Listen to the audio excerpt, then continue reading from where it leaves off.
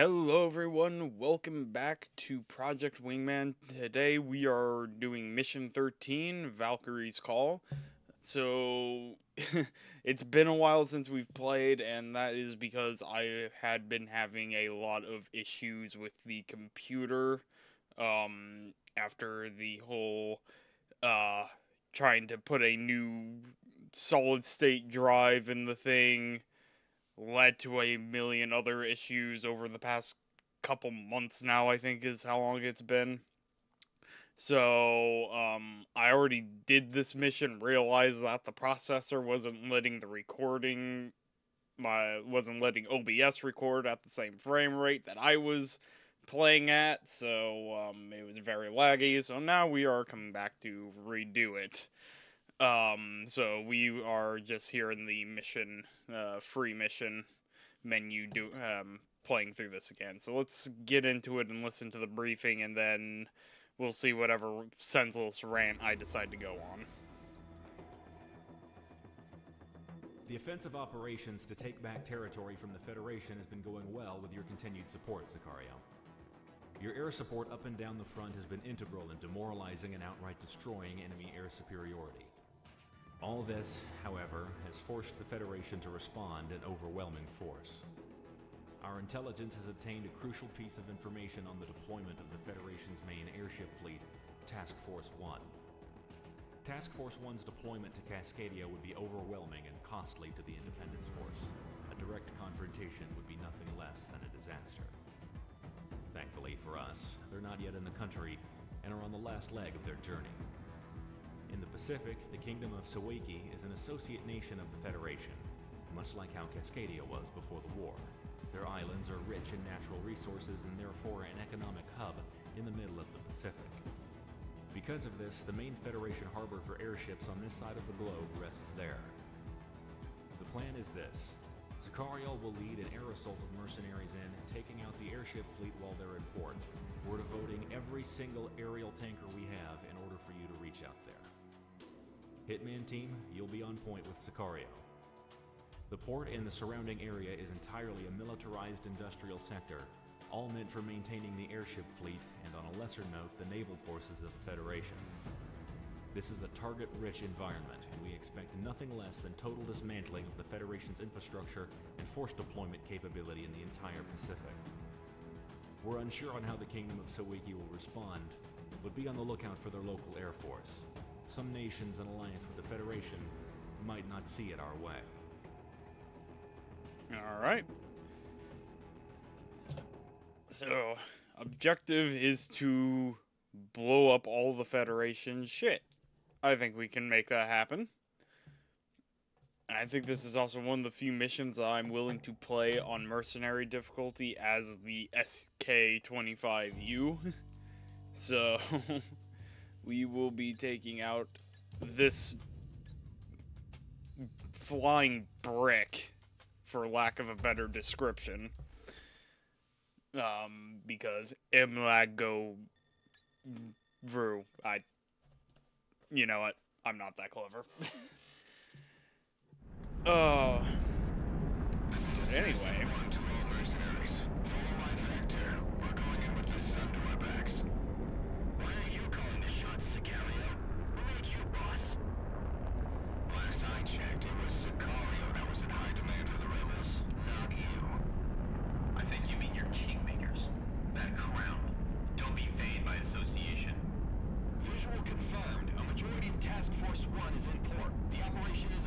Alright. Let's get to work. If they start powering up, you'll be in for a world of hurt. I've never seen so many airships in one place. Alright. So, yes, actually, hold on one second. You know what? I will fiddle with it off camera. Because so originally I was running an i5 for the new processor in the computer, and now I'm running a new i7, after realizing that the i5 isn't as powerful as they claimed. They had originally told me that it wasn't going to be a that it was only going to be an improvement, and that turned out to be wrong. So, but we did manage to do MechWarrior with it. I did a test to make sure Project Wingman was working, and so we should be fine. I mean, if this is actually uploaded to YouTube, then yes, we are definitely fine. And I'm being shot at by railguns. But anyway, so other than that, everything has been going smoothly, thankfully. There has been things moving forward with other projects that we've been working on. I know, so the documentary that we have been working at for a little bit now, we are finally in a spot where we can get up, where we can actually go and start getting footage for that and doing interviews and all that. And on top of that, I know we have brought up doing a public Discord server for the channel. Now we haven't sat down and had to talk about that yet because everyone's just been busy and the weekend was a bit more chaotic than what I was wanting.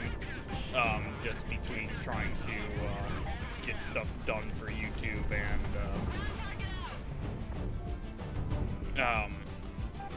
just, you know, life stuff and all that. But it is an idea on the table, and hopefully I can talk to some of the guys about that, because it's mostly trying to figure out, alright, who's able to moderate the server when it opens, and what is our rule set, and that kind of stuff.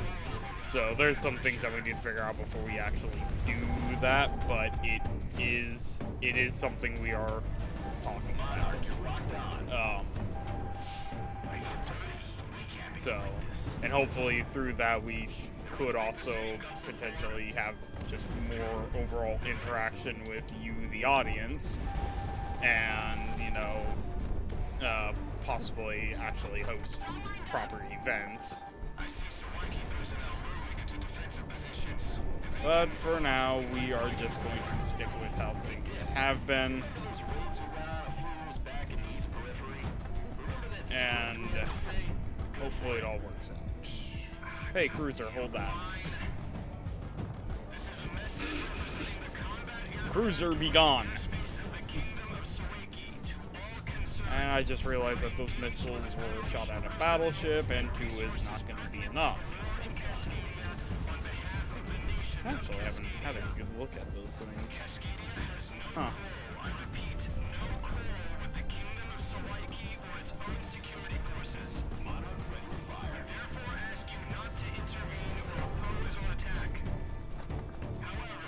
There we go. Nice and on fire. So, yeah. Now that the computer issues have been figured out, on top of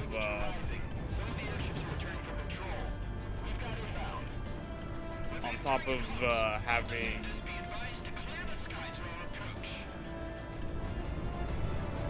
so on top of having figured out all the computer issues, we are also starting our series on MechWarrior 5.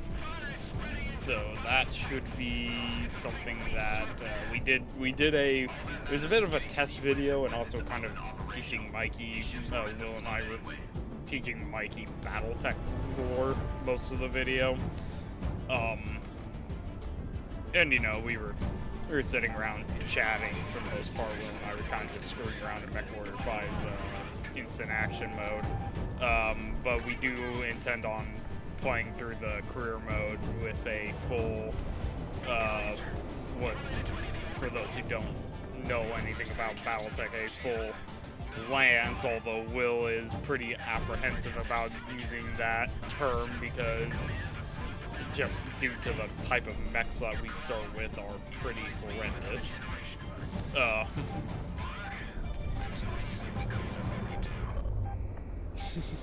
That battleship didn't even have a chance. Hitman 1, you've taken damage. You still airworthy? There's just nothing they can do. We're really confident with their pants down. Shit got a volcano, Prez.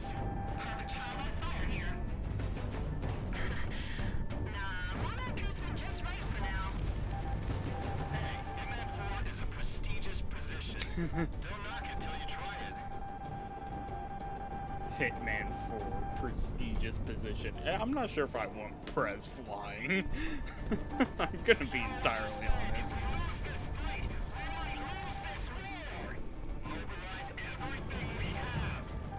Alright. Yeah, they are relying on the wrong group of people, clearly. Okay, come on. Get back around.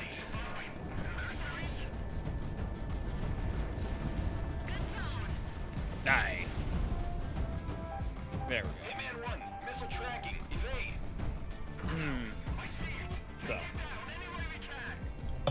Yeah, MechWarrior 5 is going to be fun when we get to that. That is something we're recording Friday, so that'll be Saturday's video.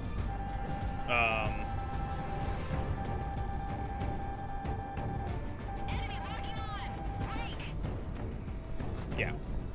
Alright. Yeah, so that'll be Saturday's video, and then I know War Thunder is going to be on a couple of different days this week compared to what we usually do. Simply because I know we're going to be up. We're going to be in Farley doing stuff for the documentary Saturday evening.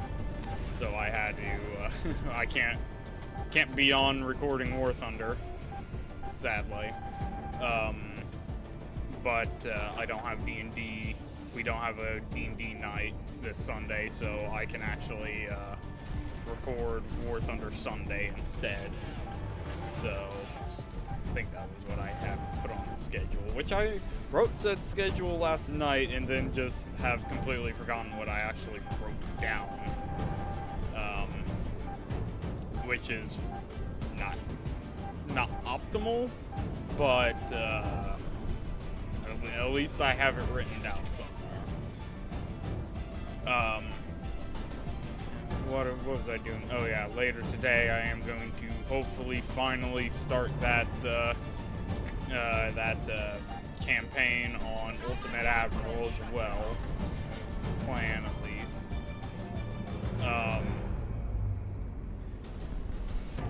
Because that has been something that I've talked about for a while, and using AI to run a campaign on that. Oh! That was almost very bad. End of the mission, and I would smack myself into a battle cruiser, into the last objective. Let's avoid doing that. Oh, there we go. Head out of Salaiki airspace. Our tanker aircraft are inbound now. You linger any longer, you'll be out of fuel before we get back. There it is, ladies and gentlemen. The worst airship loss in history. All done because of us. Yep. There it goes. It's a good day to be a mercenary. Monarch, Hitman, dinner's on me. Sploosh. Splashdown. Alright. Get some glory angles.